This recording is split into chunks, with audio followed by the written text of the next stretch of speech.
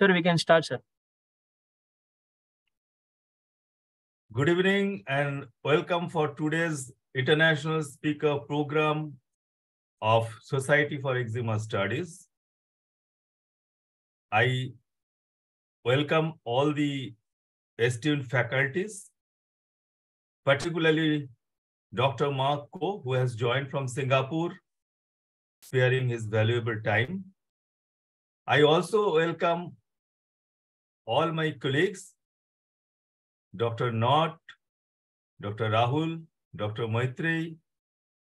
I'm sure in the process, Dr. Rajiv will also be joining soon.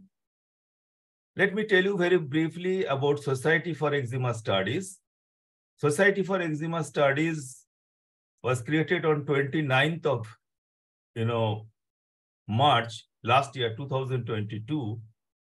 It was established with a specific motto of knowledge sharing, research, publication, education, evoking interest in all types of eczema, atopic dermatitis, contact dermatitis, and other types of eczema in the young dermatologists as well as practitioners. Now, right now we have a strength of more than 150 mixture of senior and junior, very dynamic academically faculties across the country. And I'm very pleased to share that we have 15 top notches in eczema in the world as our international advisory board members. Professor Mark Koh is one of them. Now, let me tell you a bit about why cyclosporine today. When everybody is talking about biologics, JAK inhibitors, so why are we looking back 2 decades, ago? Let me tell you, friends, that in spite of biologics, JAK inhibitors, you will see that in majority of the studies and majority of the presentations, people are talking about JAK inhibitors, biologics to control the disease, and in between, as a maintenance treatment, either cyclosporine and methotrexate. And cyclosporine has definite advantage over methotrexate because it's rapid onset of action and it is its consistency in its efficacy. So let us look back to 22 years ago, what has happened with cyclosporine, how it has come up, and what is the current perspective of cyclosporine. And this is all about we will discuss in next 1 hour, 20 minutes or so. With this, I hand over the platform to Dr. Neera Gupta. Good evening, everyone. Speakers. Thank you so much, Dr. Sandeep Andhar, sir, for involving us and giving us this wonderful opportunity to be here today and collaborating on this wonderful occasion. As you all know that we are in milestone year of cyclosporine journey. This year is the 25th year of cyclosporine. It got approved in dermatology in 1997. So how many patients might have been benefited? The record says more than 1.2 lakhs patients who have been benefited from this molecule. It has its valid place in armamentarium. Today, it's a wonderful scientific session. We are thankful to Dr. Sandeep Andhar, sir, and SES Society of Eczema Studies for creating this platform for international speaker program. So we are honored to have, thank you, Dr. Sandeep Andhar, sir. Everybody knows Dr. Sandeep Andhar, sir. He's professor and head Department of Pediatric Dermatology, Institute of Child Health, Kolkata, India. We have our eminent international speaker today with us, Dr. Mark Koh. He is a dermatologist, pediatric dermatologist, dermatopathologist, and he is visiting consultant at Singapore General Hospital, Sengkang General Hospital, and National Cancer Center. Welcome to you, Dr. Koh. We have our esteemed moderator today for the panel discussion, Dr. Maitreyi Panda. She is a professor of Institute of Medical Sciences in some hospital, Bhubaneswar. She'll be leading the moderation for the panel discussion. We have our esteemed panelist, Dr. Rajiv Sekhri, sir, a senior consultant dermatologist. He practices in Noida. Dr. N. Anand, senior consultant dermatologist from Chennai, and Dr. Rahul Mahajan, associate professor, PGI Chandigarh. So with this, I'll hand over to Dr. Sandeepan Dhar again for his deliberation of role of cyclosporine in immunodermatological conditions. Over to you, sir. Thank you once again.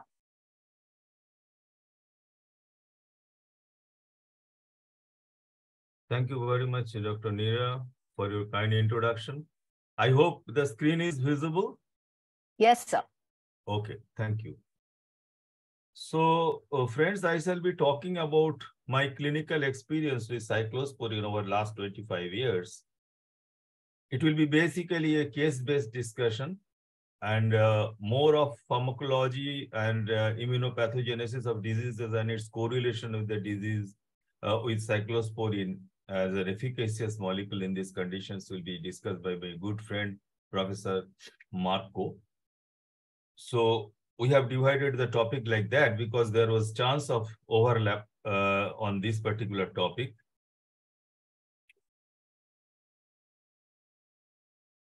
So I don't have any conflict of interest as far as this presentation is concerned. I have to cover this in 15 minutes time, and I promise you that I shall be doing that. Well, cyclosporine, as you can see, the host of conditions where I have used, but I am not going to, name each and every one to save the time. By and large, for majority of the use of cyclosporine has been for atopic dermatitis, psoriasis, alopecia areata, lichen planus, and all the other conditions which you see. Well, this is a consensus article by us, along with our esteemed colleagues who have been working in the field of cyclosporine in Indian Dermatology Online Journal. And if you want to, last year only, if you want to have a detailed insight into the cyclosporine and its various uses in different conditions and all the details, I can strongly recommend this article for all of you. Cyclosporine in psoriasis, where does it, play its role? It can be used either as monotherapy in moderate to severe psoriasis or pustular and erythrodermic psoriasis, during flare of psoriasis. It can be used as a combination or as a sequential therapy. The dose is 3 to 5 milligram per kg per day, and consider the ideal body weight. That is very important.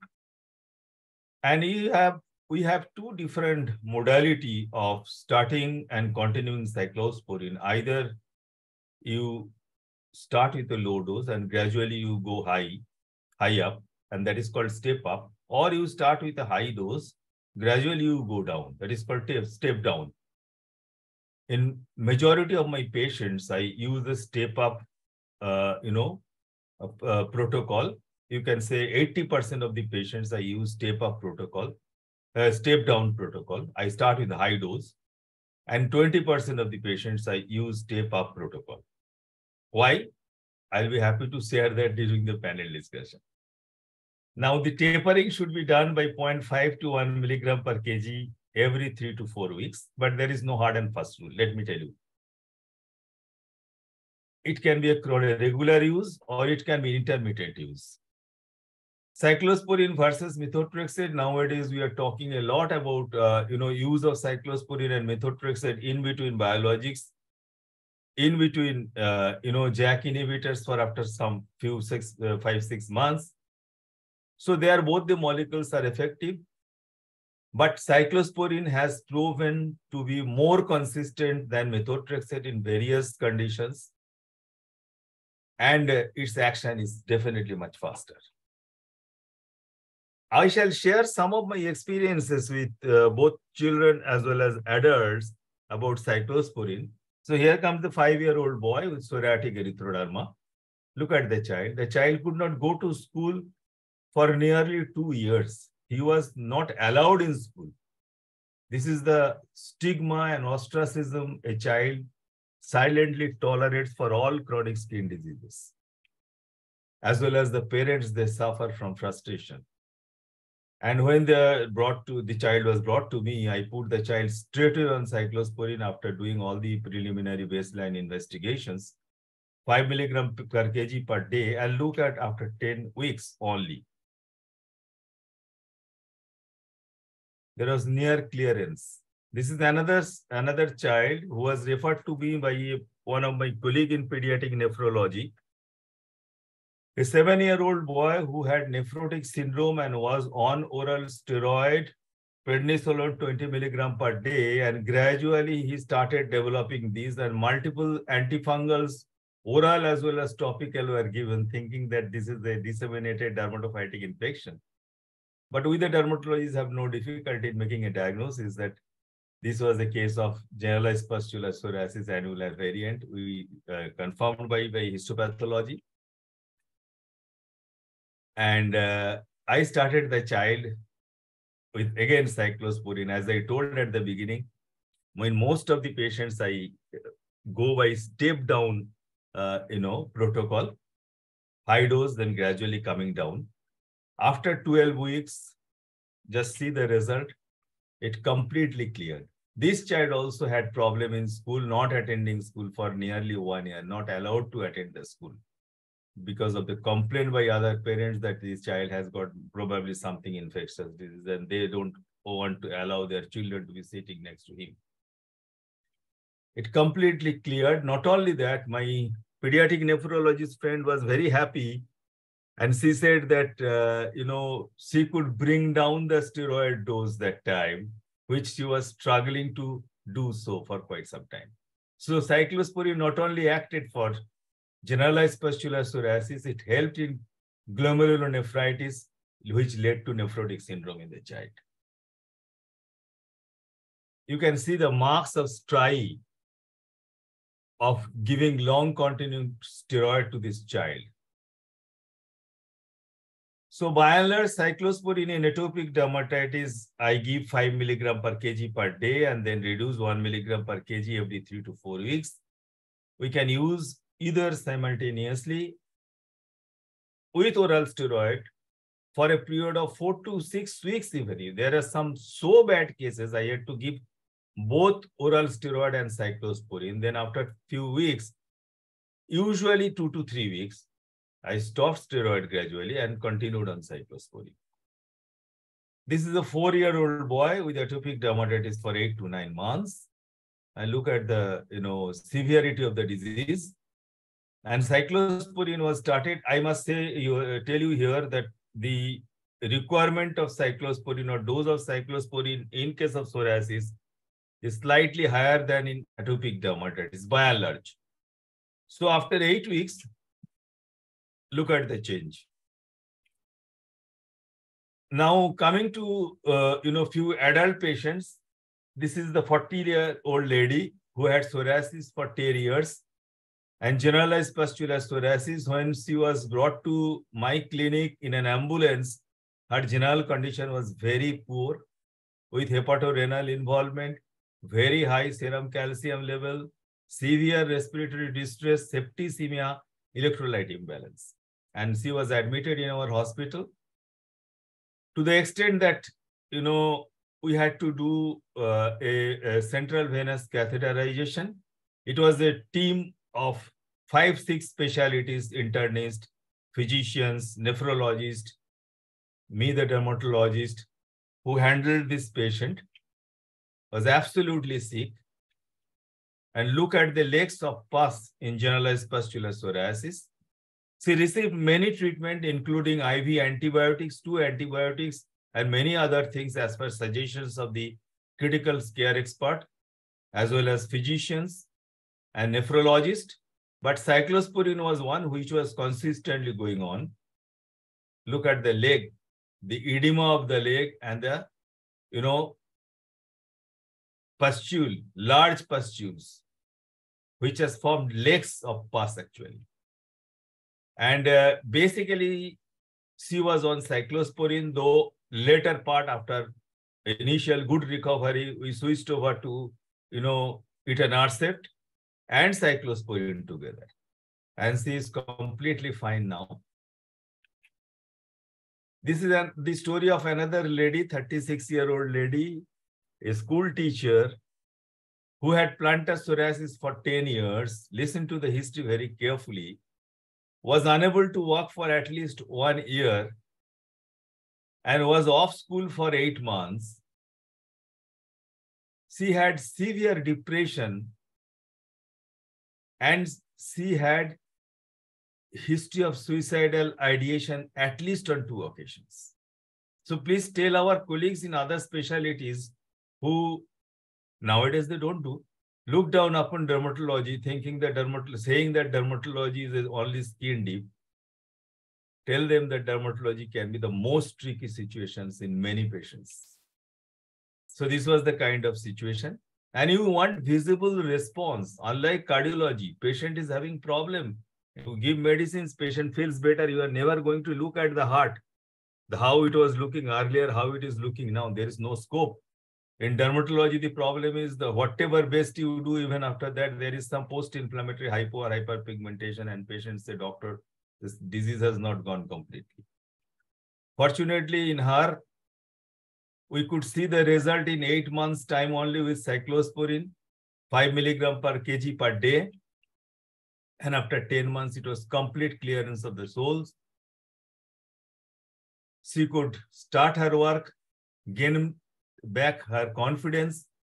Antidepressive medicines were stopped. This was a significant milestone in her, life for quite a good number of, years, as spoken by her only.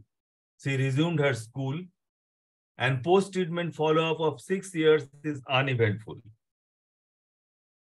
So baseline test for cyclosporine is CBC, ESR, LFT, serum lipid profile, serum electrolytes, chest X-ray in selected cases only when there is family history of pulmonary coughs or personal history of pulmonary coughs in the past.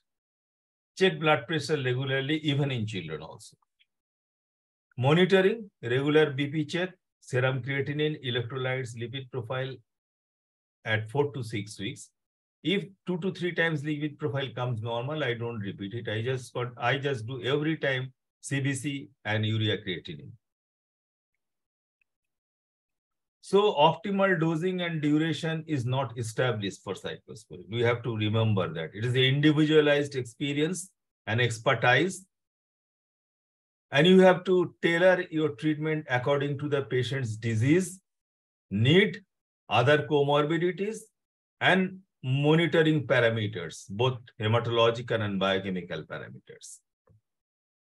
So pharmacokinetics of cyclosporine, we have to know reduction of the dose is gradual. However, evidence for all this is lacking. There are limited number of publications on this.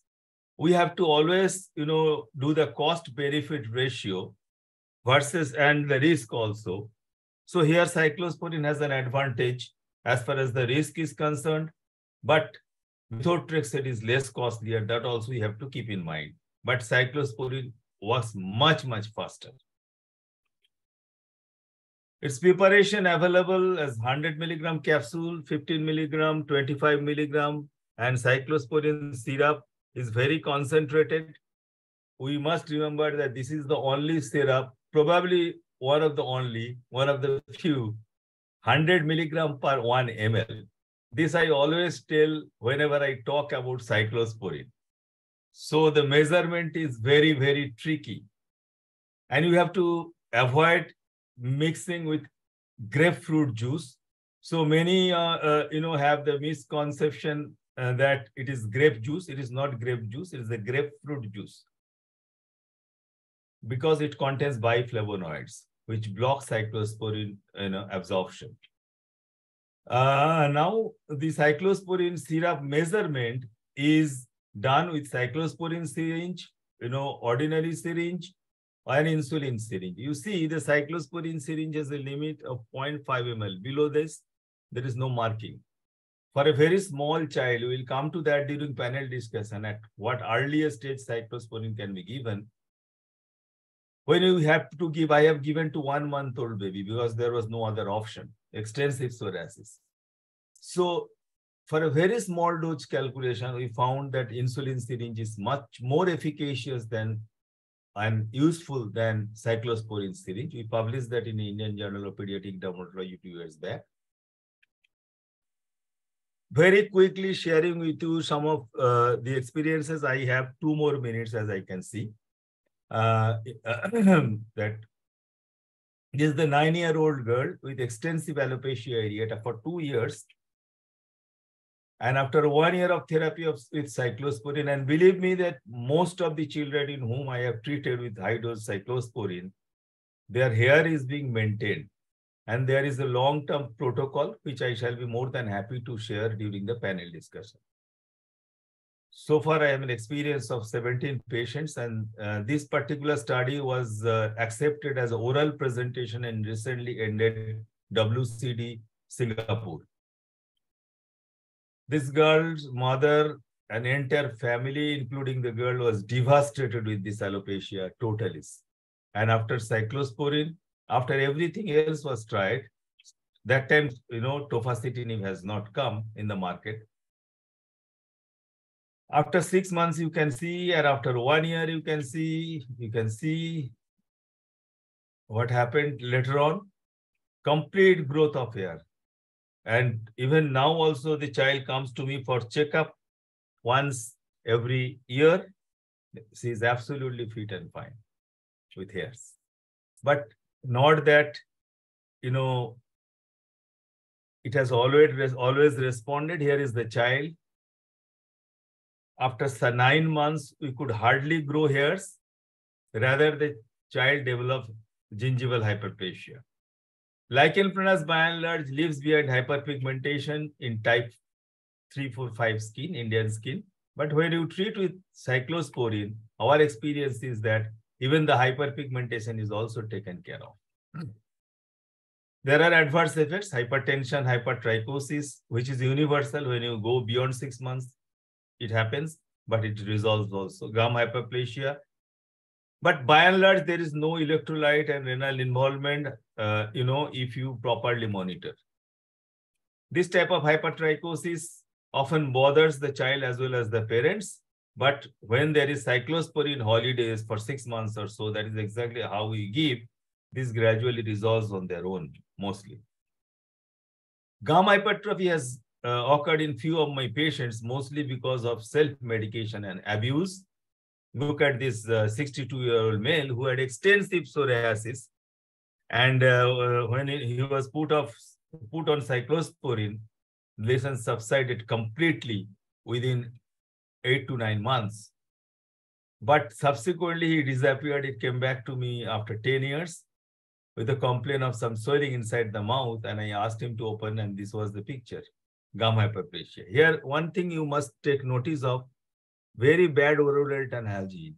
So this is something which precipitates gum hyperplasia in patients of cyclosporine. So those whom you are treating with cyclosporine must tell them to do the betadine mouthwash 4 to 5 times a day, just like each and every oncologist give the same advice for each and every patient they treat with immunosuppressive and anti-malignancy drugs. This is the bad oral hygiene. So the take-home message, friends, after steroids, cyclosporine is the most useful, prompt in action, consistent, and safe immunosuppressive drug discovered so far. It is, I am telling discovered so far because other molecules are there, but they have to state, the test of time. They have to pass through the test of time. This is there for 20, 25 years. Other molecules are hardly there for 5, 6 years. It is useful in a wide range of difficult to treat chronic dermatosis in pediatric age group. When judiciously used with proper indication, doses, monitoring, and compliance of the patients, these are very important. It is very safe. Don't use homeopathic doses of cyclosporine. This is another thing I have seen in many of my colleagues, unfortunately, that cyclosporine is given to an adult 60 kg old person to start with as a 50 milligram per day. It is of no use. Please don't give it. You are unnecessarily only inviting adverse effects. No efficacy. Its only limitation is this cost. Thank you very much for your patient hearing.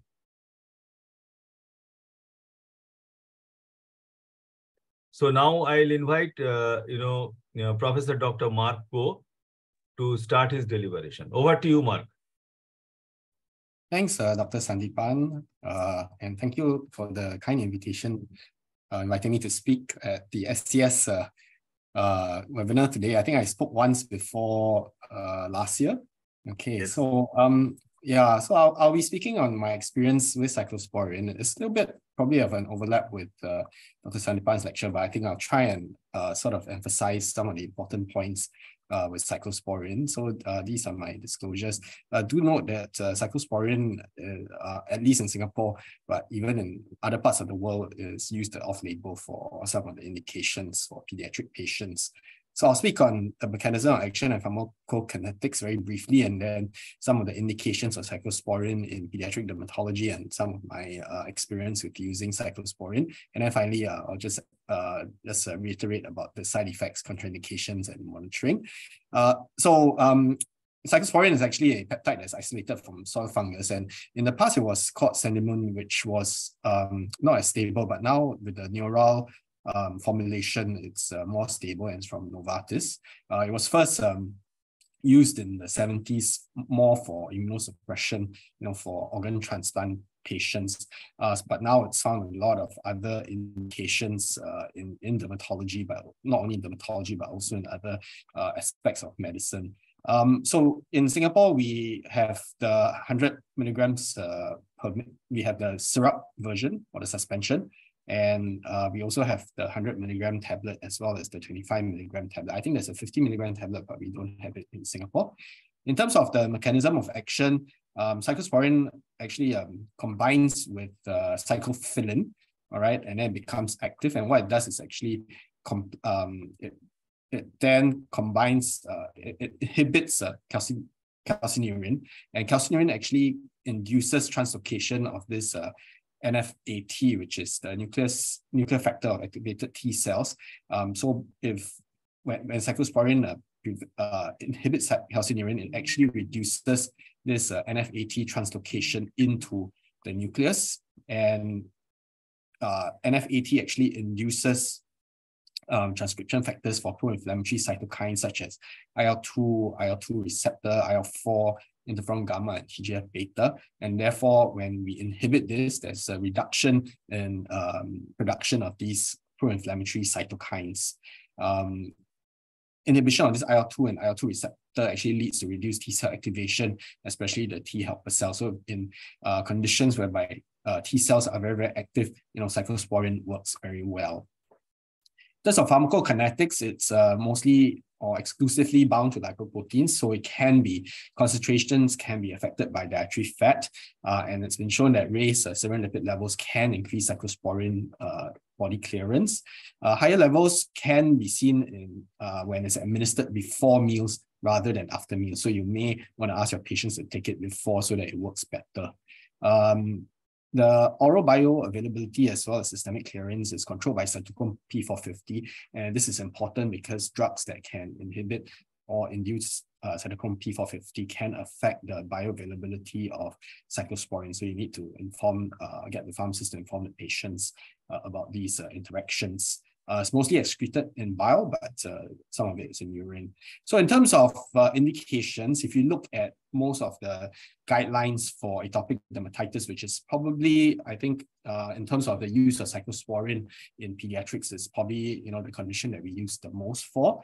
And you can see that cyclosporine is always in there for use in patients with severe atopic dermatitis. And these are the European guidelines for AD in both adults and children.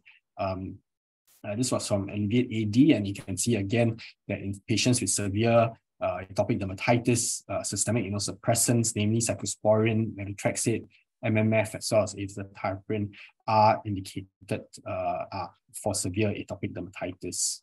This is our Singapore guidelines, which has came out some time ago already, and it's also listed as treatment for severe atopic dermatitis together with azathioprine as well as methotrexate.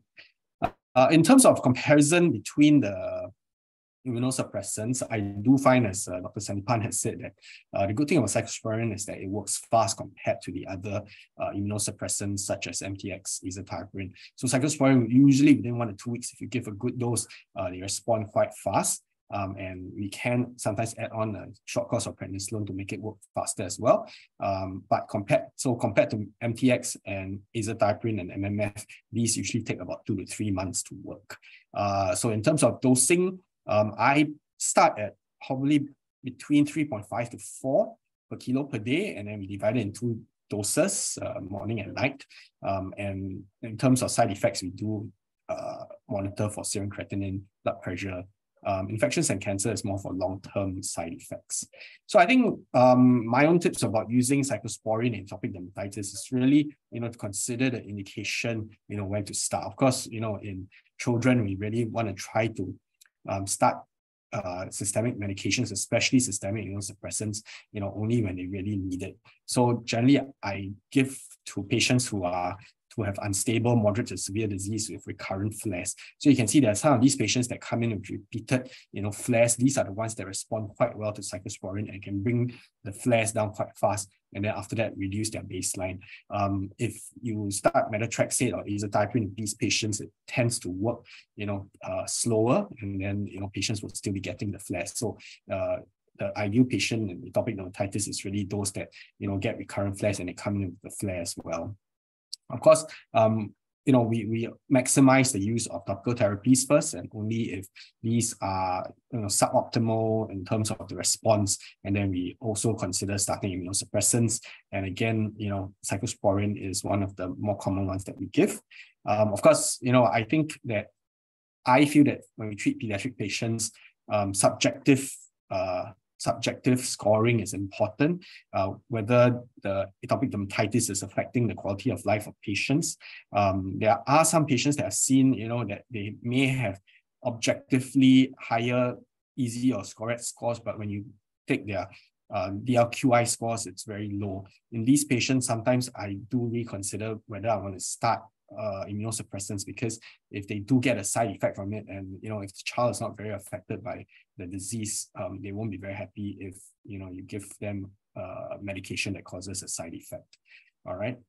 So generally, those with sort of more chronic thickened lichenified plaques, I do prefer methotrexate or azathioprine. I find that in the long term, they do respond a little bit better. But of course, if these are contraindicated, we can give cyclosporine. So I usually initiate between 3 to 4 milligrams per kilogram per day, and maximum usually we give up to 5. And it responds fast, so within 1 to 3 weeks, and I usually combine with oral prednisolone for 1 to 2 weeks for faster results. So generally, I would treat until there is good response. So once you hit like EASI 75 or EASI 90, and then we will try to reduce dose. So the most guidelines will say to reduce by 0.5 every 3 to 4 weeks, but as Dr. Sanipan had said, it's not a hard and fast rule. And generally, I would say, when the patients, I'll reduce it, and then I'll see them maybe about 1 or 2 months later. And then if it gets better, maybe reduce it by another 0.5, see them in about 1 or 2 months later. And then usually by within a year, we try to tail it off, or we keep it at a very low dose.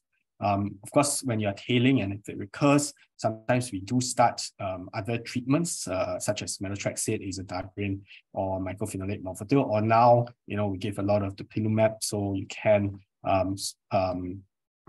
transition to dupilumab. Just a word of caution when starting cyclosporine, when starting methotrexate while patients are cyclosporine, because cyclosporine can cause renal impairment. So and MTX is excreted renally. So I've seen patients, especially older patients, where they get some renal impairment and the creatinine is a bit raised when they are cyclosporine, or they're a bit dehydrated. And then when you start MTX, you can get MTX toxicity. So just be mindful of that.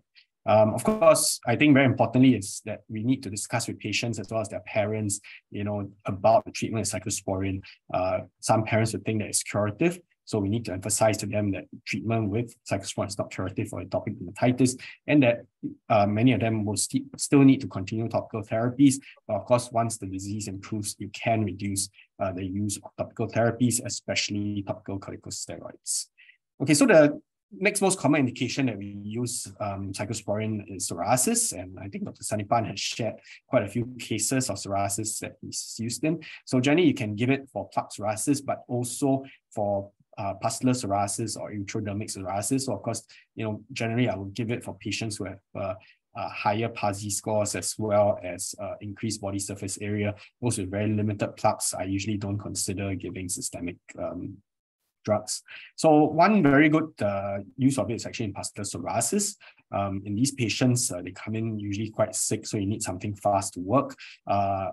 And sometimes I start them both on prednisolone as well as cyclosporine. It brings it down very fast and patients feel much better. But you can't just start steroids on its own because once you tail it off, they flare up again. So you definitely need something that can bridge after you tail down the steroids over to about 2 weeks. I find that another drug that's very, very useful in pustular psoriasis in children is actually acitretin. In plaque psoriasis, acitretin tends to take a longer time to work, usually a couple of months, but in pustular psoriasis, it can respond quite fast, within 1 or 2 weeks. So between cyclosporine and acitretin, sometimes I even start all three with prednisolone if it's very severe, but otherwise I would say both acitretin and cyclosporine does have good results in pustular psoriasis, especially in children. So again, the dosage between 2 to 5 milligrams per kilogram per day. If it's more severe, I do start them on a higher dose. And as I said, it does work pretty fast for psoriasis, about 2 to 4 weeks. Full effects are usually about 2 months. And again, like in atopic dermatitis, you can slowly taper it according to clinical response as well as side effects. And during tapering, if it recurs, generally you can transition to other agents such as acitretin. So again, usually I would treat up to 1 year with cyclosporine. I think there is some concern for long-term side effects beyond 1 year, especially on the blood pressure as well as the kidney function. So we see a lot of women patients, pregnant patients in KK Hospital, in my hospital, because we are a women's and children's hospital, and we do see pustular psoriasis in these patients, sometimes moderate to severe plaque psoriasis, which is worsened during pregnancy. And we find that cyclosporine is a very useful drug in pregnancy to use for psoriasis. Of course, now we have the biologics, but we still fall back on cyclosporine quite often, in our pregnant patients because methotrexate as well as acitretin are both contraindicated. So just some notes on other indications that you can give cyclosporine for, but generally, there are other medications that you can treat with for these other conditions, such as urticaria. So generally, we use other medications. So in CIU, cyclosporine does inhibit IL-4, which is involved in the generation of IgE. So cyclosporine does cause some inhibition of IgE-mediated histamine release from the mast cells. Again, you can give at about 3 milligrams per kilogram per day and then slowly reduce it once there's response. And it can respond in 2 to 4 weeks. And then after that, you can slowly taper. However, there's a 30% relapse rate, which can occur weeks to months after stopping cyclosporine.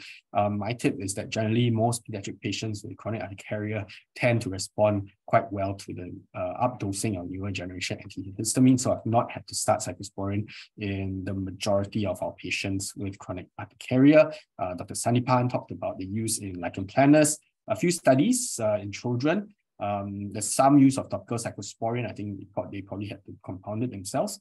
And for oral LP, so you can use it in the mouth because there's a higher absorption through the mucous membranes compared to the skin. And there's some case reports of the use of oral cyclosporine in cutaneous LP. However, I find that in LP, methotrexate tends to work better than cyclosporine, and usually in patients with lichen planus, it's not as acute as in psoriasis, pustular psoriasis, or flaring atopic dermatitis. So generally, you can have that sort of lapse of 2 months before the methotrexate works. But I find, that the control is better with methotrexate. There are a few studies on the use of cyclosporine for vitiligo, and hopefully we can discuss this. I mean, I'd like to hear your experience with treating the LIGO, but generally, like in this paper, it use cyclosporine for about 12 weeks and see some repigmentation. Generally, I do find that I use topicals and phototherapy as first-line treatment, and most of our patients do respond. Nowadays, of course, we have the new check inhibitors, both topical and systemic, but I would really like to hear your experience with cyclosporine and the LIGO. Dr. Sandeepan has spoken about alopecia areata, so I won't talk too much on this, but may be useful for rapidly progressing or stable, severe alopecia areata. I think one thing that we've used cyclosporine for more recently is mycoplasma-induced rash and mucositis, or what we call MIRM, or some people use the term RIME, which is reactive infectious mucocutaneous eruption. So this is in the past labeled as erythema multiforme major, SGS, or on the TN spectrum. So they generally present with quite severe mucosal involvement, and skin involvement may or may not be present, or may not be severe. Usually the skin involvement is quite mild and they get more of the mucositis and mucosal involvement. And it can be caused, it was first described mycoplasma, but now has been shown to be associated with these other infections, usually viral. There was a paper looking at 3 patients who were given cyclosporine, 3 milligrams per kilogram per day, twice daily, so either intravenous or oral, and then maintain for a week and then reduce it over 1 to 2 weeks. And they find that the time to cessation of disease progression was 2.2 days, and time to remission or revitalization is 13 days. So there's some evidence for the use of cyclosporine in children with SGS, TN, or RIME.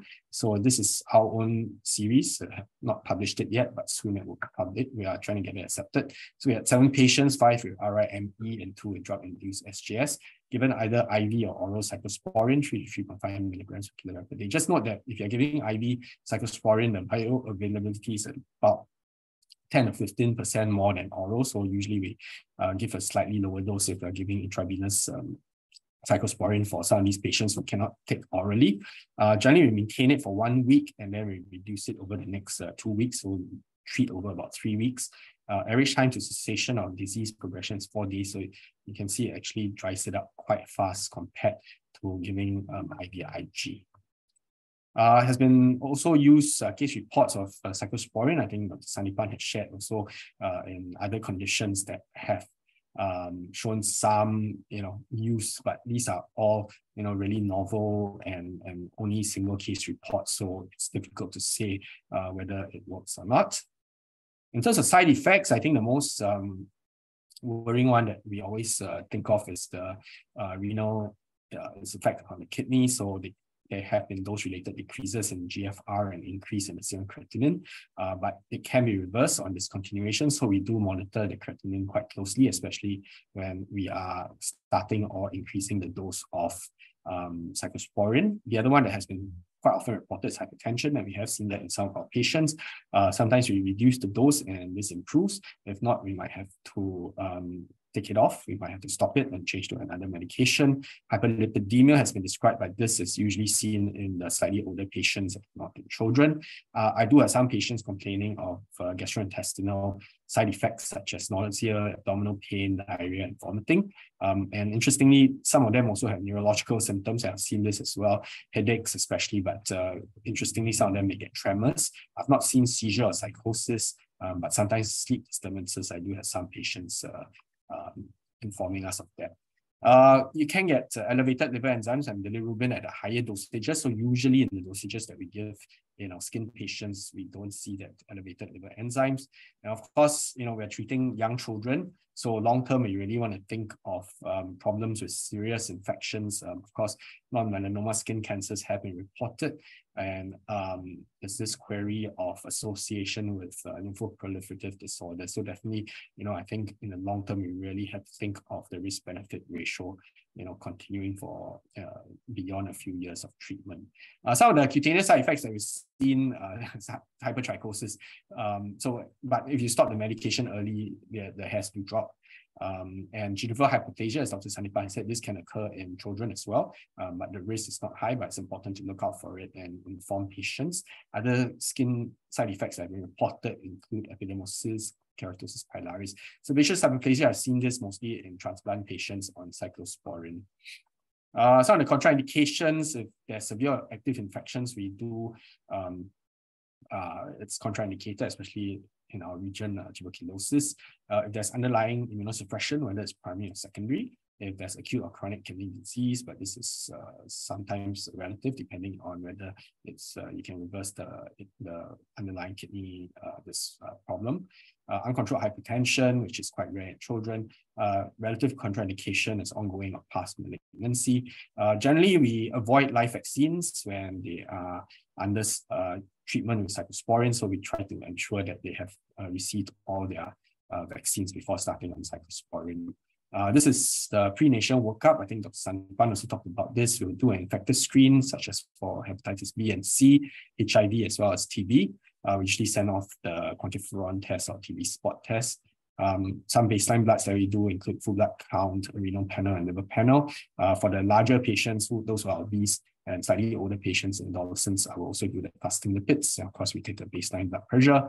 And in terms of regular monitoring, we do a renal panel or creatinine. In those over obese patients, we do the fasting lipids as well. And of course, to monitor the blood pressure. Initially, when we start, I tend to do it sometimes every week or every 2 weeks. And once we're on a stable dose and patients are quite okay, you can do it every 2 to 3 months. These are some of the drug interactions. Just note that cyclosporine is metabolized by cytochrome P450. So drugs that inhibit hepatic enzyme metabolism can increase cyclosporine concentration. Those that induce hepatic enzyme metabolism can lower cyclosporine concentration. So we do inform patients to look out for some of these medications. And in children, generally, it's the the antibiotics, antifungals, as well as sometimes TB medications as well. Just a word of caution with concomitant phototherapy. So we don't start phototherapy when patients are on cyclosporine because of theoretical increased risk of skin malignancy. Okay, so in conclusion, I think cyclosporine really has proven its effectiveness in various pediatric dermatosis, and for us, generally we use it more for atopic dermatitis as well as psoriasis. The good thing is it tends to work quite fast, so within days or weeks. If you want to make it even faster, you can give a dose of prednisolone as well. However, because we are treating children and they do have a pretty long runway ahead of them, so we really have to consider the indications as well as contraindications before initiating treatment with cyclosporine. It's used in other dermatoses, not so robust yet, so hopefully we get more data coming out there. However, it is fairly safe, especially in children in the short and medium term, but we do still do regular monitoring, which sometimes for some younger children, it may be a problem with the blood taking. So we usually do blood pressure and renal function. However, I must honestly say that our use of cyclosporine has reduced over the last maybe 3 to 4 years due to the emergence of newer medications, especially the biologics for eczema, dupilumab, as well as now we have the JAK inhibitors. Just a little bit of promotion. Those of you who would like to join the Asian Society of Pediatric Dermatology, that's our website. We have the RSMPD, which will be in India, and this will be in Delhi between 17th and 19th November this year. So do join us if you can come to Delhi. And the ISPD, this has, you can get a lot of access to a lot of teaching. Dr. Sandipan is also one of the board members, and he's in charge of our mentoring program. So do join. Membership is free for both ISPD and ASPD. So do join us, and we'd like to invite you to the next World Congress of Pediatric Dermatology. So the World Congress of Dermatology was in Singapore this year. So in 2025, the World Congress of Pediatric Dermatology will be in Buenos Aires, Argentina. It's a long way away, but I'm sure we'll all meet up there to learn more about pediatric dermatology. Just to say that we also have the Asian Journal of Pediatric Dermatology that has just started. The website has just come up, and we hope to get our Pediatric Dermatology of Asian Skin Atlas out soon. Dr. Sandipan has contributed some of his photos in there. And that's our Pediatric Dermatology workshop. If you're interested. And with that, I really want to thank you for your for joining us today. Thank you. Thank you, Mark, for your as usual, brilliant presentation, and particularly bringing up the last few slides about our International Society of Pediatric Dermatology. Actually, I left it for you because Mark is the treasurer of International Society of Pediatric Dermatology. and we work together, and it is always a pleasure. And thank you very much. So with this, I invite all the panelists. I can see Dr. Anand Nath, Dr. Rahul Mahajan, moderator Dr. Maitri Panda, and Dr. Rajiv Sikri. Could you just switch on your camera, please? Hello, Dr. Rajiv. Welcome. You are muted. And I hand over the platform to Dr. Maitri for panel discussion. There are a good number of questions I found on question answer box. Some of the questions Dr. Neera can pick up and hand it over to Dr. Maitri. Thank you so much, sir. So I'll be sharing my screen. Yeah. So is this visible? Yeah, visible. Yeah. So welcome to this panel discussion on cyclosporine in many and various immunodermatological conditions. And all the panelists are a very erudite and elite group. So to start with the condition, what we took home message from, okay, why is this? Yeah. So what we got to know from the two speakers was their personal experience. So basically, my panel discussion on the round 45 minutes, which we have been allotted. So it will be basically on the personal experiences and what we actually learn in our day-to-day practice, rather than the guidelines and the consensus statements on all the literature which has already been published. However, this first slide, which I have kept, is how versatile is cyclosporine as a drug, and all these guidelines by the European Society, by the American Society, and also the British Society, and also including the Indian Society, whatever the guidelines have always shown this drug as a very, very versatile, and it can be used both in the induction phase, also a combination maintenance. So it is basically a spectrum of uses with this molecule. However, we'll be discussing on various pertinent topics related to our day-to-day practice. So my question to any of the panel member can take up that why the cyclosporine would you prefer rather than some conventional drugs like which we are very comfortable, like with methotrexate or a corticosteroid, or even for that reason azathioprine and mycophenolate also.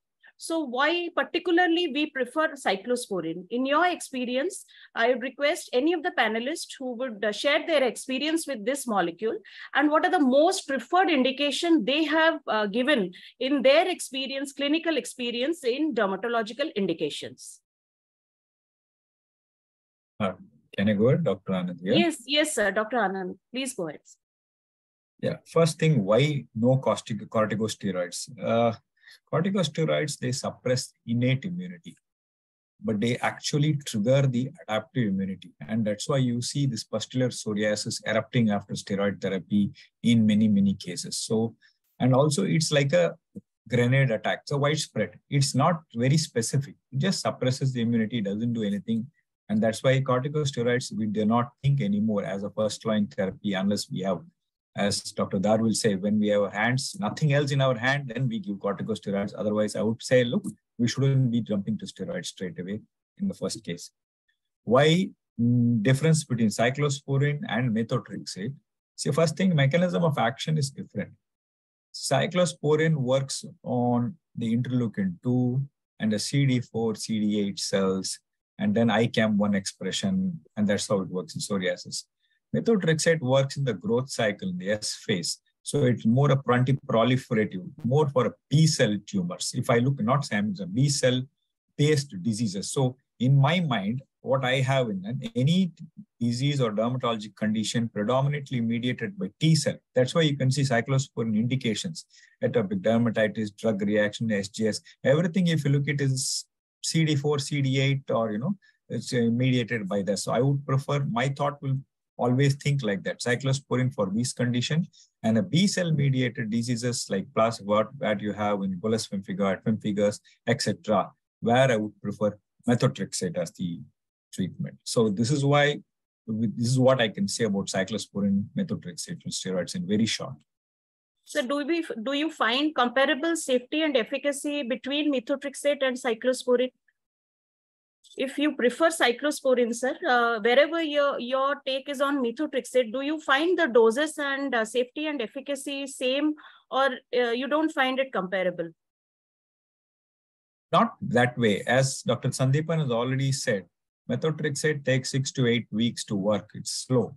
The cyclosporine is fast. You have a child with you with severe eczema.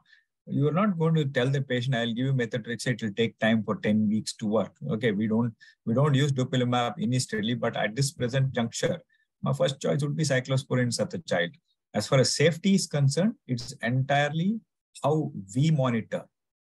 We monitor. It's very, very clear. None of these drugs are very safe. None of these drugs are very unsafe. I want to make it very, very clear. It is how we monitor. If you stick to proper guidelines, you will not get into trouble. It's like wearing a helmet. You don't wear a helmet, you will get caught. So you please stick to proper guidelines, note down what is yes, plus and minus for the patient, and then start cyclosporine or methotrexate. You will not be in trouble. Sir, thank you, sir. Dr. Rahul, would you like to share your viewpoints? Yes, sure. I actually very much enjoyed both the presentation, especially by Dr. Mark, because I think he also brought out a lot of nuances in administration of cyclosporine in various dermat indications.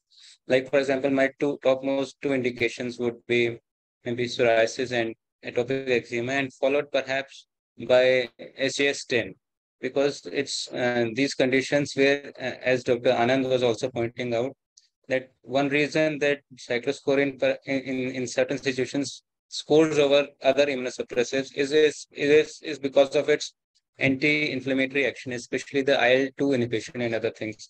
Same way, so like if we say for psoriasis, so I would keep cyclosporine and methotrexate at par with each other in terms of efficacy, because even there are studies which have compared the two and they have found them to be almost equally effective. Whereas in atopic eczema, for severe atopic eczema, I'll prefer cyclosporine over methotrexate. But again, I'll go back to Dr. Mark's presentation where he said I think there was a line, if I interpreted it correctly, that methotrexate can be one of the options if you are going to use it for a very long time and it is moderate to severe. So all the immunosuppressive drugs have their own place in our therapeutic armamentarium. It is just how we individualize the therapy in all these patients. So cyclosporine would be my first choice therapy in severe unstable psoriasis, in severe atopic eczema, in SGS10. So these will be my top three, because in other indications like in say alopecia areata, severe alopecia areata, or in lichen planus, I generally don't use cyclosporine as the first line therapy, maybe as a second line therapy. But in these indications, severe psoriasis, severe atopic eczema, and SGS10, indications. This so there was a question in chat. Yeah, continue, Dr. Rahul.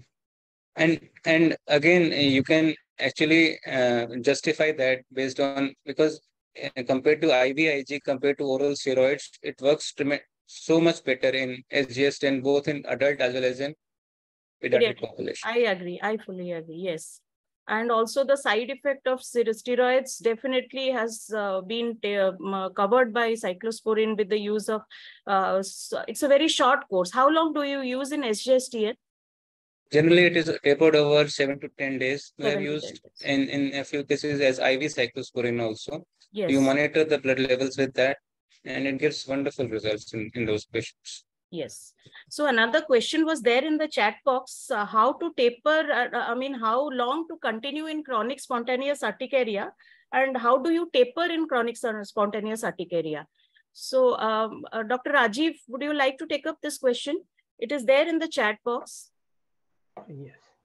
The first thing I would like to add to the drug eruption, which the previous panelist has said, I normally use cyclosporine with etanercept single dose in the patients who come with the TEN and SGS. So this is the fastest acting and the safest way to avoid steroid and save the patient. Second, I would say that I use a cyclosporine. I find it's the safest medicine when we use it for the short term, because it works on the first stage of the T cell activation. So this is the few points I wanted to add. Yes, now, sir. as far as the urticaria is concerned, yes, this works very, very well in urticaria. And yes, in a smaller dose, it can be used for a few months without any side effects. And since we know urticaria can last for years together, and we need to work up the etiology in the background, if we succeed, then it's fine. Otherwise, cyclosporine in low dose and then as in a pulse therapy along with the full dose of the antihistamines. That is Sir, the what do you mean by low dose, sir? What is your low dose? like yes. Instead of using say 5 milligram, use a 3 milligram, 3 which is milligram. on the 3 milligram, which is Sir. on the And much sir, how safer do side. you taper it in chronic spontaneous urticaria? Yes, continuously use it for 3 months at least, and then we shift to the pulse therapy Saturday, Sunday, along with the antihistamine. Because I know chronic urticaria spontaneous will last, I don't know how long. Okay. So that is how you, Dr. Dhar, would you Yes. like to speak on pulse therapy? Because that is also a question in the chat box regarding the pulse therapy use of cyclosporine. So Sandeepan sir, would you like to take up this question? Yes, Maitri. I think that's a very relevant question. Pulse therapy of cyclosporine classically been mentioned for controlling of psoriasis and then with daily dose, then maintenance of psoriasis, because it reduces the cost, it reduces the adverse effects. A study was published in JAD way back in 2013, 10 years ago. So they started in 21 patients, weekend pulse therapy for 2 consecutive days a week, just like we talk about the mini pulse therapy with steroid, with cyclosporine. And they compared it with daily cyclosporine in those patients for 32 weeks. 32 weeks means 8 months. And at the end, the PASI score for psoriasis were more or less same for both the groups. So that means pulse cyclosporine is as good as daily cyclosporine for maintenance treatment of chronic or aggressive psoriasis, where you initially control with daily cyclosporine, then you maintain with pulse therapy. I give pulse In therapy. pulse therapy, do you use a higher dose if you are using for weekend therapy? Yes, I use 5 milligram. 5 milligram. By and large. Yeah, I have used up to 7 milligram per, per kg per day. And I would like to, share it to all my colleagues, who have joined, that there is no need of pressing the panic button about the doses. It's a little bit of high dose of cyclosporine, because you do remember, please do remember that our nephrologist, hemato-oncologist, transplant physician colleagues, they are using almost 3 times the dose of cyclosporine what we give. So we are actually using a very small dose, peanut dose of cyclosporine for dermatologic indications. Yes, sir. So, and continuing the discussion, there was another question in the chat box regarding use of cyclosporine in lichen planus pigmentosus and oral lichen planus. So, Dr. Mark, Dr. Anand wanted to say something, Maitri. Yeah, please, Dr. Anand.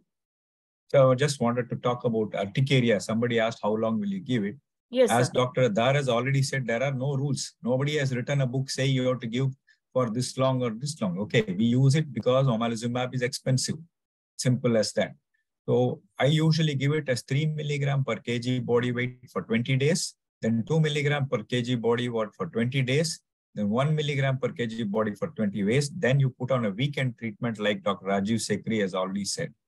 But all the while, remember, you come to cyclosporine, only 4-fold antihistamine does not work. Please understand that. The universal guideline, a 4-fold or even 5-fold antihistamine is still safer than giving 3 milligram of cyclosporine. So first, patient has to be given 4-fold. You cannot wash your hands saying, oh, I am giving 4-fold antihistamine, it is dangerous. Antihistamine is not dangerous. So, but 4-fold, when you say that if a sedative antihistaminic, even with a second generation antihistamine, so sedation is the major issue for working class. So uncontrolled urticaria will never sedate. Please understand. If you have urticaria, you will know you will not sleep. Okay. And the reason you are sleeping is not because of sedation action. You lost your REM sleep for 15 days. After that, if you get relief, you will sleep, madam. That is the whole reason. You have to tell the patient that your REM sleep was destroyed for 15 days. Now you are getting a relief in urticaria. You are sleeping not because of the second generation antihistamine. You are catching up on your REM sleep. Okay, sir. So, but I beg to differ in this case because many of my patients, when I go for a fourfold increase, the definite concern is sedation, sir. So I initially always start with wherever there is a duration more than 3-4 months, wherever I feel that I can start a cyclosporine or a methotrexate, I go up to second-fold, twofold increase rather than a fourfold because of this major concern of sedation, sir. Other than that, I know antihistamines are very safe, and any panelist would like to comment on this, on use of antihistaminic up to fourfold and then start cyclosporine. Fourfold is something I trust a lot. As far as the sedation is concerned, don't be afraid. Non-sedative, give it proper dose 4 times. Yeah, that's okay. I'm comfortable with that. Even sometimes I have to add doxypine for those patients who are in big trouble. So I don't, at least I'm not afraid of that sleeping pattern, because I agree with the Dr. Anand that initially the patients are not sleeping for a few days. And now rather they say, thank you, doc, I could sleep. So the house agrees with the use of higher fourfold increase of antihistamine, then go for cyclosporine in case of chronic spontaneous urticaria. So coming to the next part of the question, do you prefer using the drug in palmoplantar psoriasis and scalp psoriasis? Would it be your first choice of drug? So I would like to ask the question to Dr. Mark. Yes, I think he has left. Okay. Right, I'm still here. Very much. Yeah, so I think that for psoriasis, in children especially, I do try to start with topicals first. So definitely for scalp psoriasis, I do start with topicals first. And really, if it doesn't work, then I will think of giving systemic treatment. But generally, I think if their scalp psoriasis is quite bad, generally their whole body psoriasis is also quite severe. So in these cases, I think systemic treatment is useful. For palmoplantar psoriasis, also again, topical treatments, usually I try that first for children. But if it doesn't respond, then I would then go on to think of systemic treatment. Same for nail psoriasis. Nail psoriasis usually doesn't respond very well to topical. So, but a lot of parents, they are sometimes concerned about systemic treatment. So I do sometimes put them on a short duration of topicals first before moving them on to systemic when it doesn't work. So cyclosporine does work. Methotrexate, acitretin also does work for all these. And generally, if I want fast control, I would do cyclosporine compared to methotrexate and acitretin.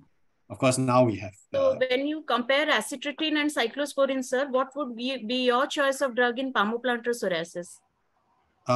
Okay, so generally, if it's flaring quite badly, I do start with cyclosporine first. Sir. Because it works faster than acitretin. Yeah. Then you taper off and combine with acitretin, or how do we go forward? So if they have pretty good response to the cyclosporine, I will keep at the optimal dose for a while, get it under control, have at least 90-95% improvement, and then I'll slowly taper. While tapering, if there is that it's coming back, then I will think of transitioning to something more long-term. So either methotrexate, acitretin, or biologic. So that's my usual, even for eczema, I usually do that. So, I go with cyclosporine first, especially if it's, flaring quite badly. And then once, you get it under control, I transition them. I tend to try to take off the cyclosporine by a year of treatment. That's my usual practice. Yeah. Any other viewpoints? Yeah. Interestingly, there is a question. Can we combine cyclosporine with acitretin? Actually, if you look in the International Drug Index and you open the interaction, cyclosporine and acitretin have no interaction. That's what it says. But remember, both of them increase the lipids. That's the only thing you have to remember, that both of them can increase the lipids. And acitretin, of course, will increase the liver enzymes. And we also said, Dr. Mark clearly say that even cyclosporine is going to increase the liver enzymes if you give it at a higher dose. So just going by the book text and saying it doesn't interact doesn't mean anything. You probably, as he said, start cyclosporine and introduce acitretin and slowly probably withdraw the cyclosporine in a long term in a suitable patient, knowing fully well what are the adverse reactions of acitretin. So mostly, sir, you prefer the sequential therapy, what you're speaking. The start with cyclosporine and then switch over to acitretin or methotrexate. Yes, but after listening to Dr. Mark, where he says there is a possibility that cyclosporine would have actually reduced the renal function, and then methotrexate could potentially, not methotrexate or something else, can potentially cause a side effect. I think I'll give a little bit of a gap now before I start this medication. Okay, sir. Can I come here, Maitri? Sir, yes, sir. My question to the person who has asked question, the combination of cyclosporine and methotrexate. I would like to. I'm very curious to know what are the indications where you would like to combine cyclosporine with acitretin. I don't find that there are many indications. Even for palmoplantar psoriasis, you give just only acitretin. Why you want to combine, cyclosporine? There is, in fact, hardly any indication where you need to combine cyclosporine and methotrexate. Well, you can give sequentially, as Dr. Anand very rightly pointed out, that you can give sequentially. You give initially acitretin, later on you give cyclosporine. But I don't find any justification why you need to combine these two molecules. For what indication? Yes, sir. Sir, here again, based on the severity of scoring in atopic dermatitis, would you just decide to start the cyclosporine or any other parameters would you like to consider? And sir, again, one more question, which always I have my curiosity is, sir, if there is a diffuse involvement of in atopic dermatitis only in the form of scaling and maybe thick skin or lichenified skin, what will be your preferable drug? Will it be cyclosporine, or when biologics, we hardly have an opportunity to use dupilumab? So in that scenario, sir, how do you manage such cases of atopic dermatitis? Okay, Maitri, let me tell you, theoretically, when we write paper or when we do project or studies, we always mention about the easy score or scored and other things. But in practice, we don't go by all these things, honestly speaking, when we treat the patient in our chamber. And second thing, it is the DLQI is something which is very interesting, DLQI in children, that even if the child has few lesions of psoriasis on the, atopic dermatitis on the face, and the face looks very disfiguring, the child is not taken in the school, as I shared with all of you. So there is a need of cyclosporine to clear those lesions fast so that the child can go to the school, the child is accepted in the society. Here the quality of life is very, very important, and that only very fast cyclosporine, short of biologics, cyclosporine can take care of. At the same time, having said so, I must mention that, cyclosporine is a crisis buster in atopic dermatitis. In many patients, we give it for short courses to control the disease severity. And then we switch over to other alternatives. Maybe just moisturizer takes care of the rest of the things. But, just for the sake of severity, extensive severe, atopic dermatitis, you can give cyclosporine. For localized lesions or few lesions, it is not probably right. If it hampers the quality of life, you have to give cyclosporine. And nothing works like cyclosporine, we all know, sort of dupilumab. And not everybody can afford dupilumab. But cyclosporine is still affordable in our country.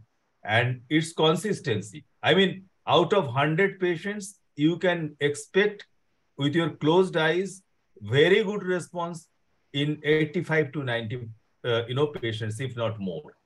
This is one thing. And second thing, you said that extensive scaling, and I understand in atopic dermatitis, there is no itching means no atopic dermatitis. There cannot be smoke without fire. There cannot be atopic dermatitis with extensive pruritus.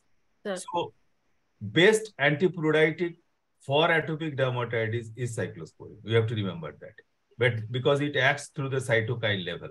And the pruritus, main cause of pruritus, one of the cause of pruritus in atopic dermatitis is the cytokines. Yes, sir. Dr. Rahul, would you like to speak something?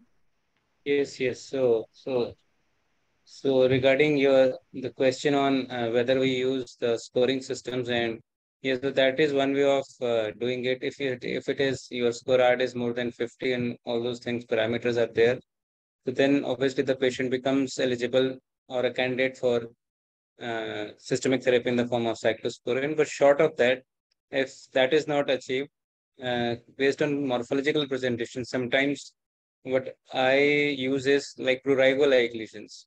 Yes. Nodular prurigo-like lesions are present. There are certain patients who present, and especially in our Indian subtype, who may not be having a flexural dermatitis, but more of a nodular prurigo-like of presentation. In those cases, even if they are not satisfying that Hannifin-Reinke criteria or not satisfying the severity score of 50, so in those patients, I think systemic cyclosporine, oral cyclosporine can be one of the options and or a first line option. And regarding your second part of the question regarding a patient or a child having diffuse sort of erythema and some scaling and lichenification, generally before going for oral cyclosporine, what I prefer is a wet wrap therapy with the mild topical steroid. If that fails, then we do offer them narrowband phototherapy. But again, that's a problematic option because the patient has to be living in a nearby area. Otherwise, they can't follow up. And it doesn't always work. So yes, for lichenifications, as Sandeepan sir also mentioned, it's a good option. Even if the severity score is not reaching that of severe one, you can use short of that also. But what I do is wet wrap therapy as the first bridging thing, topical therapy followed by wet wrap therapy followed by maybe systemic in the form of cyclosporine.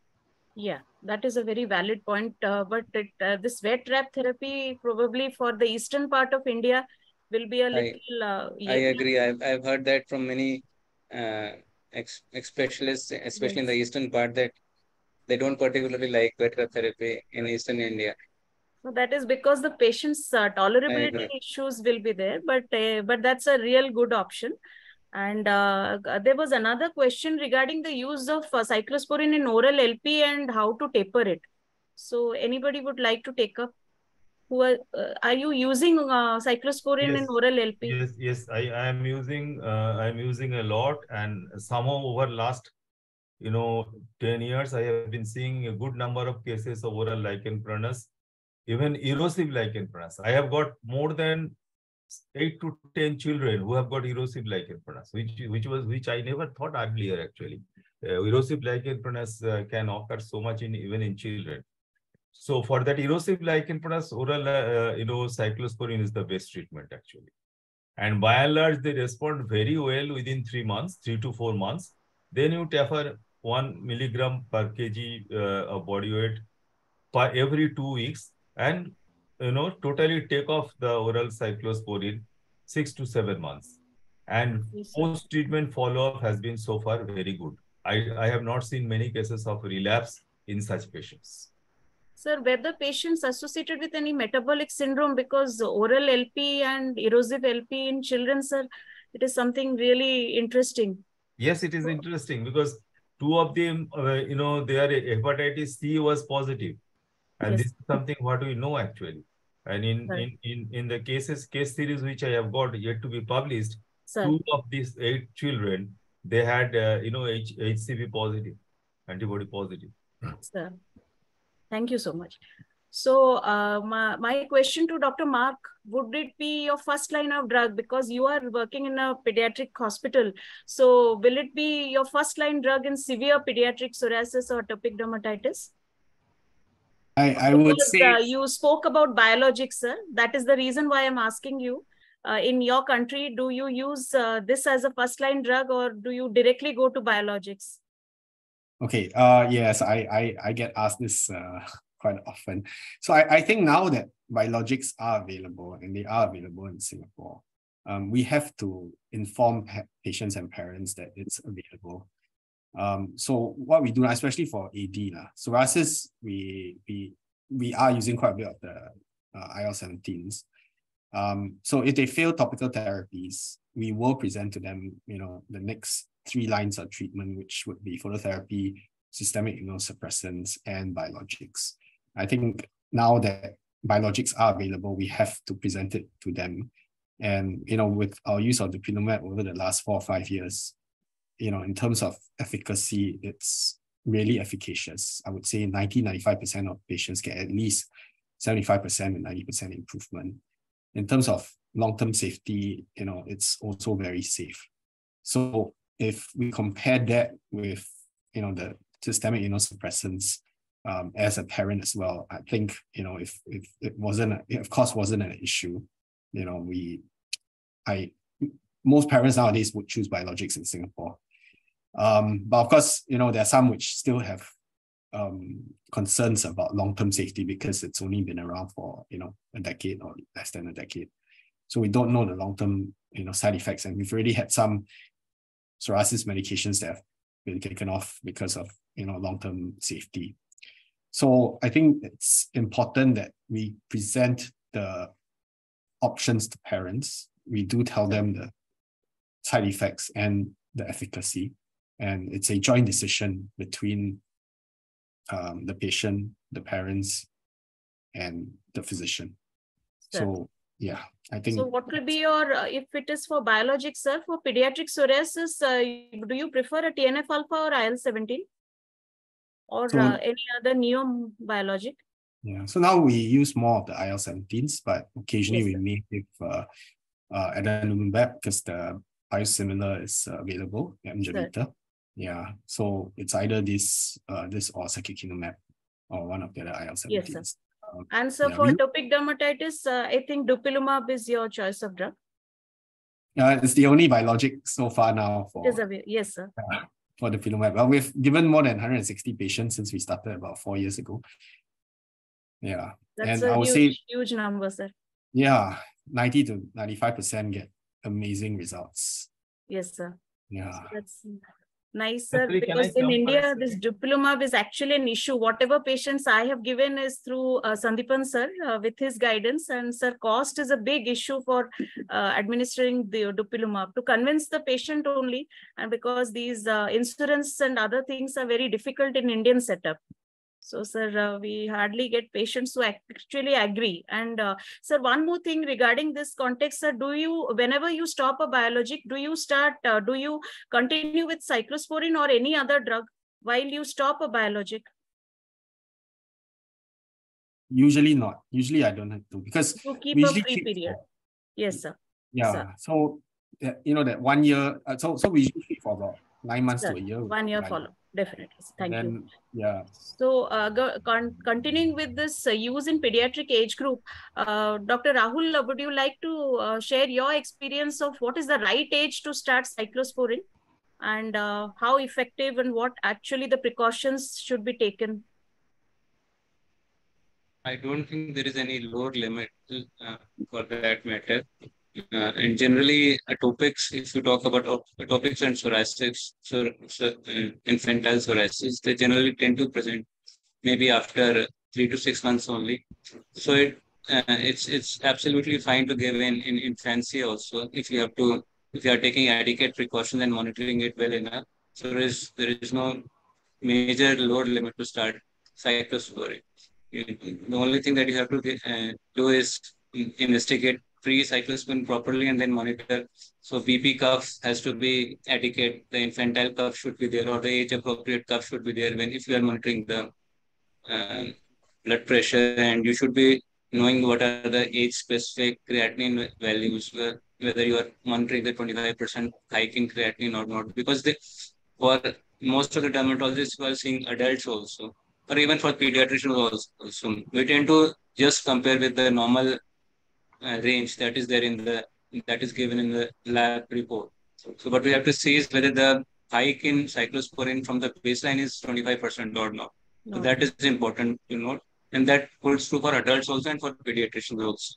And again, for dosing remains essentially the same. I understand that some of the groups have given cyclosporine as high as 10 milligrams per kg also, especially in severe psoriasis. But in our experience, we generally don't give beyond 5 milligrams per kg, and that has served us pretty well, both in atopics as well as in psoriasis. And we have published data on that also. And once we achieve 75% reduction in disease severity, be it PASI in psoriasis or sporad in AD, we tend to start tapering at the rate of 1 milligram per kg. This What was the recently, last? yeah. Yeah. So this recently, what I went through a recent article in JADV, they have suggested the safety age is 2 years. So any take on that? Maybe Dr. Anand, sir, you are muted. Kind. So, sir, like Dr. Rahul told, it is very safe to give even below 2 years. I mean, he has even Dr. in an Sandeepan has already told me already when I can use it. He's already said he has given it in a 1 month. Why then? Why we are getting? Why there are yeah. a guideline is formed only when there are sufficient number of patients to put it on record and say this many patients were given at 1 month of age. This is a guideline. Till such a guideline is there, your safety is anecdotal. Very simple. A pediatric case, still 1 year of age when the nephrons are developed, more than a child which is more than 1 year old has got at least 30 to 40% more nephrons than an adult. Yes, so sir. You need not worry about cyclosporine. It will be very beautifully taken care of by the kidney and there is nothing to worry about as well. And as for the safety study, I think there is a very long study by Christina Ganda in somewhere in the Annals of Pediatric Dermatology. 10 years of cyclosporine, they saw a 30% reduction in renal function. 10 years and 30%. These are not children with atopy. These are children with nephrotic syndrome, etc. Higher doses, yes. And see, nephrotic syndrome, kidney is already in a bad shape and still giving cyclosporine. You just need to take precautions, as Dr. Rahul said. Take the precautions and follow it up. And that's it. I think, as Dr. Sandeepan has said, I'm now a little more bolder to start it in a younger age. So we definitely require more. Yes. Can I come here? Yes, sir. Yeah, Dr. Rajiv, please. I'm very comfortable with cyclosporine in children and in infants because the renal clearance is the best as they are the kids.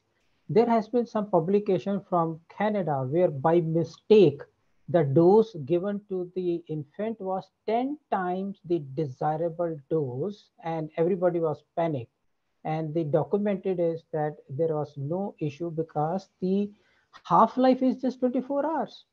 So everything clears very fast. So I would say that using cyclosporine in children is safer than using in adults. So I'm more comfortable and love as the first line treatment in atopic dermatitis in children. And then after the things is under control, then I move to JAK inhibitors. Like people are afraid of using JAK inhibitors in children because rheumatologists have started using it at 2 years plus age group in their cases. So I use even JAK inhibitor at 2 years plus. So bring the cyclosporine, bring the disease under control, then move on to the JAK as the long-term maintenance. So this is how I manage. Sir.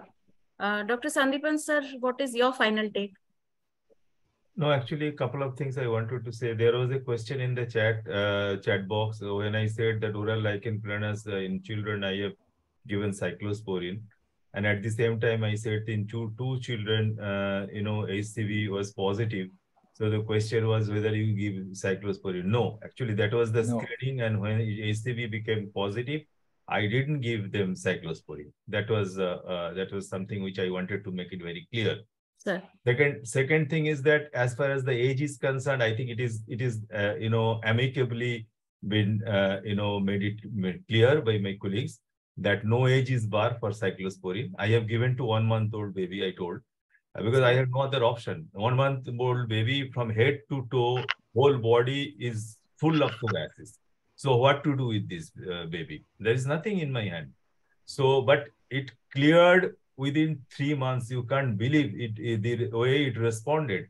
Cyclosporine response in pediatric age group is far, far better than in adult because of the active nephron, as Dr. Rajiv mentioned, and active nephron, Dr. Anand mentioned. That is very, very true. Second thing, third thing is that, cyclosporine, response, there was a question I found in the chat box that, why cyclosporine resistance is thin. It is fact. that a good number of patients in atopic dermatitis, there is a resistant subset of cyclosporine. Same is true for psoriasis also. We have to understand the reason. The reason is molecular level, reason. Cyclosporine binds to a protein known as cyclophilin.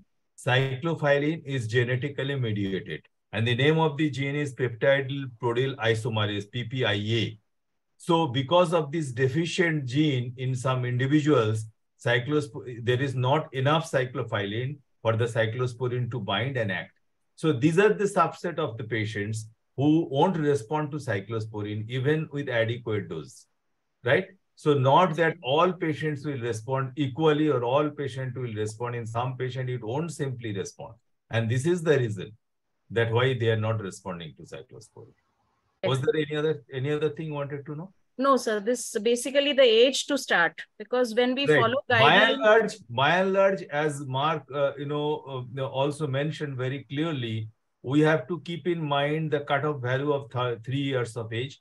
I try my best not to give cyclosporine if there is any other option available to a child below 3 years of age, because most of the live vaccination is by and large covered below 3 years of age, as per universal immunization program, as well as universal vaccination schedule by our Indian Academy of Pediatrics. Yes, sir. So I think probably this will be the last question we can take up before our time ends. So the use of JAK-STAT inhibitors in India since a year has been humongous. We all have been very comfortable with this drug. So I would like all of my panelists to, what is your experience with the use of this, especially which JAK-STAT would you prefer? And do you like to combine, or anywhere do you use it along with cyclosporine, or maybe taper cyclosporine and start JAK-STAT, or maybe a sequential therapy? So your take on this aspect. Can I answer? Yes, sir. See, first thing, the present JAK-STAT we are talking about in India is, we have very few as of now. Many will come. Right now, tofacitinib is what we are talking about as per dermatology. Also, baricitinib is available. So dermatology part of it, baricitinib for alopecia areata. We're talking about mainly tofacitinib. I'll explain to you what is the issue. Tofacitinib is metabolized by cytochrome P450 CYP3Y934. Okay. Majority of it is maintained. Okay. Cyclosporine is also a substrate for the same P450, right? So when you're giving these two drugs together, you have to be careful. That is the first very theoretical consideration that you should understand. Both of them, one works little downstream and one works at this different level. So you have to be careful when you give both of them together. And I believe in what Dr. Sandeepan said. There is no point giving half-hearted dose of cyclosporine, half-hearted dose of tofacitinib, not having an efficacy at all. It is better struck first like cyclosporine. And then he said there is a subset of patients who do not respond to cyclosporine. For them, I would prefer to do a JAK-STAT inhibitor with due precautions. Here in cyclosporine, you're doing hepatitis B, C, etc. For JAK-STAT, you must rule out tuberculosis in an Indian condition. We are using it very, very heavily in India without taking much precautions. You have to be careful about it. I know I keep telling it in all meetings. I'm very, very clear. You have to rule out the latent tuber before you do. There was a huge discussion in IADVL Acad Forum with no end result on the latent TB. I think we should know that you have to be careful in Indian situation. So in latent TB, sir, are you not initiating JAK-STAT even if the patient maybe 2 months of ATT? We are initiating. I think we had a very huge discussion. There was a discussion saying we should give 3 months of ATT and then simultaneously start. I have 2 patients on whom I finished the ATT and started tofacitinib when they come to psoriatic arthritis, severe psoriatic arthritis. Yes, sir. Dr. Rahul?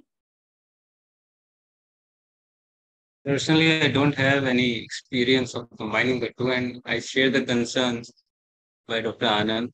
If you look at it from the therapeutic point of view, maybe you are with JAK-STAT, you are inhibiting an important inflammatory pathway of JAK-STAT pathway. With cyclosporine, you are maybe inhibiting the NF-kappa beta pathway. Yes. So inhibiting a lot of inflammation, and obviously the efficacy should that way increase. But as highlighted by Dr. Anand, it's much more judicious to use one drug in full dose and then see whether that drug is giving the efficacy or not, and then shift to if that fails, then shift to a full dose of the other drug, and then look for it, rather than giving a half-hearted half dose of one and half dose of other. And obviously, we talk about tuberculosis and JAK-STAT inhibitors, but we don't talk much about risk of tuberculosis with cyclosporine also. And, Yes. and that is because as dermatologists, we don't see a lot of tuberculosis. We have had years of experience with cyclosporine, but if you see the transplant literature, it definitely does increase because it inhibits IL-2. It also increases to some extent the risk of tuberculosis. So why to combine the two and increase the risk of tuberculosis in a country where it is rampant? So I would be hesitant in using it as a first-line therapy in any of the applications that we have previously discussed. Okay, in one odd case where everything has failed, it may be justifiable, but not very frequently, I'll say. I would even love if you to start, you do not combine. You will prefer a proper dose of each individual drug and let the drug work.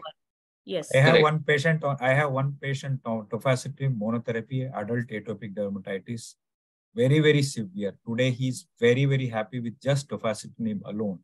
He's done a remarkable. What was the dose, sir? Right now, he's on 11 milligrams, the extended release one, and he's doing very, very well. But I monitored him. Has done his quantiferon gold and everything and checked him. Sir. He was the one on cyclosporine 2 earlier, methotrexate 2 earlier. But when we stopped everything, waited and gave him tofacitinib, he had tremendous improvement. So I'm not sure where we are headed to. Dr. Sandeepan will tell us more about that if that is there. Yes. Dr. Rajiv, your take on this question. First, I don't combine these two molecules. I'm very careful. Why? To increase the side effects. And you bring the disease under control with cyclosporine and pass on to the JAK inhibitor, which you can use for 2 years, 3 years. There is enough data published where the JAK inhibitor has been used for 5 years consecutively without any issues. All you need to be careful is with the tuberculosis, latent tuberculosis. And Dr. Anand has already pointed out on that. So if you are taking enough precautions, I find it is economical, long-term, good maintenance therapy like methotrexate we have been using in the past. Or still I'm comfortable with that and using that. So I like it. And that too, yes, JAK inhibitor can be combined with methotrexate. It can be combined with apremilast. So you can use in combination to bring all the things under control. So, sir, so you want to start initiating individually, or would you like combining with apremilast or methotrexate? So first cyclosporine, bring the disease under control, move on to the JAK inhibitor. If the patient is doing very well with the JAK only, why to combine? If there is something I find it is not getting me the enough results, of course, apremilast you can combine with any of these molecules or methotrexate, depending upon the patient's age and other parameters. Yes, thank you, sir. That's a very important point. So Dr. Sandeepan, your take, sir? I have been giving oral tofacitinib, the off-label use for severe atopic dermatitis, and many of these patients, most of these patients neither responded to cyclosporine nor to methotrexate, and they cannot afford dupilumab. So I had no other option, and our publication, me, Dr. Abhishek there, and Dr. Vijit Shah is already been accepted by a reputed journal. So I have never combined cyclosporine with oral tofacitinib. Ideally, that should not be done because of several reasons which have already been highlighted. Immunosuppression, it is further adds to the immunosuppression, which we cannot, unnecessarily take risk with. That is one thing. However, having said so, I must say that there is a case series published in American Journal of Gastroenterology. This is the gastroenterologists they published just 2 years back, 2021, case series of steroid recalcitrant ulcerative colitis being treated successfully with cyclosporine and oral tofacitinib. So there is nothing like, black box warning that you cannot combine. but it is to be judiciously done according to the need. For our patients, we don't need to work. Yes, sir. So I went through that article. There's no dermatological article, sir. That is for the gastrointro. Yes, sir. Right. I went through. Right. So a final take by Dr. Mark Koh, and we'll be winding up this panel discussion. I'll so just add just one note before that. Yes, yes, sir. Dr. Mark must be wondering why so much tofacitinib is using. Zelzan is very expensive in your country. Tofacitinib is very, very cheap in our country. That's the only reason. Can I get you to ship some over then? So the only, I mean, I've given tofacitinib before for alopecia areata. So some patients do respond to it. We have used upadacitinib for eczema. So far, it looks quite promising. Most of the patients respond pretty well. So I've not had to combine cyclosporine with JAK inhibitors. So I think just as a last word, as we are treating children, I think we always need to weigh, the benefits and the cost, whether it's side effects or the actual monetary cost of medications. And I think we have to be careful when it comes to children. We do a lot of off-label treatment as well, but really consider the indications to start and really treat and also do consider, side effects and long-term side effects. Children have a very long runway. The JAK inhibitors, I mean, I'm still a little bit cautious because, there is long-term risks, theoretical risks for, infections and cancers. Definitely, sir. Yeah. So the risk of infections, immunosuppression would definitely stop us from combining two systemic agents wherever it is not necessary. Yes, sir. That's a great take-home message. And one more thing I would like to add that with the advent of topical tofacitinib, ointment form, which is already approved, we definitely can think of combining a topical tofacitinib ointment or topical use along with the oral systemic immunosuppressive. Correct. So maybe in the next panel or somewhere else we can have this discussion. Yeah, very right. Yeah. So thank you very much, all my panelists. And we had a wonderful discussion on cyclosporine and its use, not to be used, when to be used, and how to continue.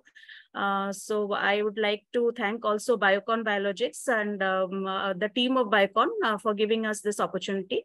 And I hand over the session to Dr. Sandeepan Dhar sir. So thank you, sir, for this opportunity. Thank you very much, Maitri.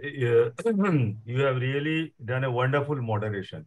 As well as all the panelists, they have done full justice. In fact, we had one of the most, exciting panel discussion on cyclosporine of late, I must say, over the last couple of years. So where all the points, particularly in view of availability of the biologics and JAK inhibitors, current position of cyclosporine, everybody expressed their mind. And I am sure that all those who have joined, they must have been benefited, including us, at least me. I must take this opportunity to sincerely thank, Dr. Mark Koh, our international speaker. Thank you very much, Mark. Mark is the board of director, of International Society of Pediatric Dermatology, as well as treasurer. I told you, a very big guy, right? So thank you very much, Mark.